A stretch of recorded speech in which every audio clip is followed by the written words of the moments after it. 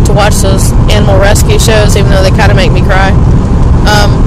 And what I see over and over and over and over again is people who breed their dogs for money, or breed them for this, or breed them for that. I'm like, and I volunteer at our local animal shelter. I'm like, why don't you go spend a day at our local animal shelter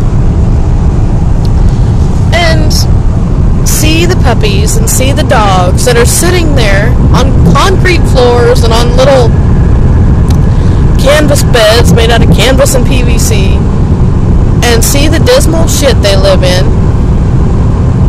and all the cats and dogs, and then go home and tell me you can breed your dogs because you want $100 per puppy, and tell me you can hold your head high and feel like a human being after doing that.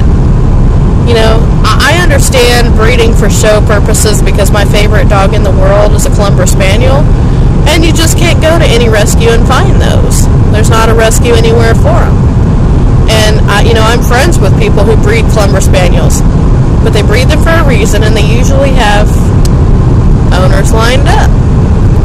So, maybe I'm a hypocrite for saying this, but if you're breeding a pit bull or a boxer or a lab or a poodle or a shih tzu or any of those half-breed, whatchamacallit, shit, bullshit, shit poodle, stop it.